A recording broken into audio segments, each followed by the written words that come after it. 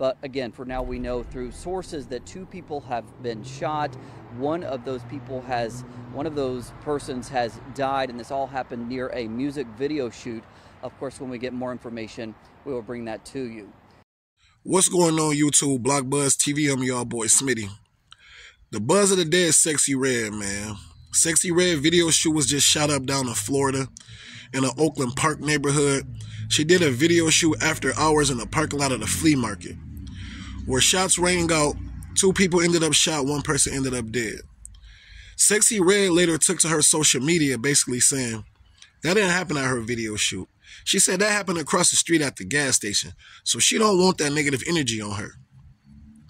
I'm going to say this, man. I'm going to try to get her the benefit of the doubt, but who knows if those people was at her video shoot and just went across the street to the store to get something to drink, to get some Swishers, to get some Woods. Who knows, man? But I got a message for all the people who rap, sing, all the entertainers of the world. Stop trying to go off this street stuff, man. Leave the street rules in the streets. If you do music, you have a profession to worry about. Y'all got to do it right, man. There's nothing wrong with hiring a police officer to come to your video shoot to make sure no drama pop off. It's all about protecting a brand, man. What if one of those shots hit Sexyy Red? Block Buzz TV, man. Y'all get in the comment section and let me know what y'all think.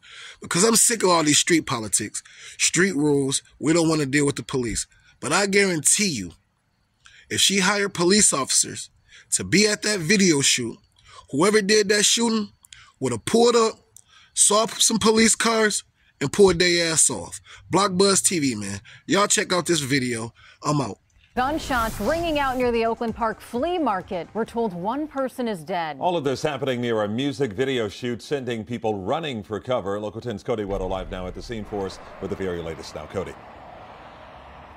And Calvin and Eden, we have learned that these shots rang out near where an event was taking place with the rappers Sexyy Red and Sukihana. We have also learned through sources close to this investigation that a total of 2 people were shot. 1 of them has now died. Take a look at what this scene looks like at this point. This is near the intersection of Northwest 31st Avenue and West Oakland Park Boulevard. You can see police remain on this scene.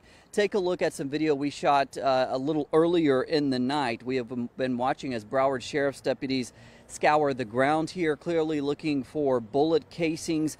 They've been focusing their activity here at the Chevron gas station, but they have taped off several other businesses here. Now, sources are telling us 1 victim was discovered here at the Chevron gas station. Another was discovered at that flea market. That's where that event was taking place.